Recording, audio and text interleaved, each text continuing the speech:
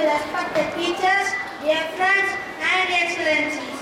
Life is like riding a bicycle. To keep your balance, you must keep moving. Said by Albert Einstein. On this moment's day, I am here to speak about Albert Einstein's tribute. One of the world's best physicists was Albert Einstein. I want to shed light on his life and contributions to science and international politics. In Rome, Germany, on March 14 in 1879, he was born. He appeared to be an ordinary kid, but as a youngster, he had some shortcomings. He started speaking very slowly and repeated each word twice. His fellow kids teased him. He was less productive than that by his parents.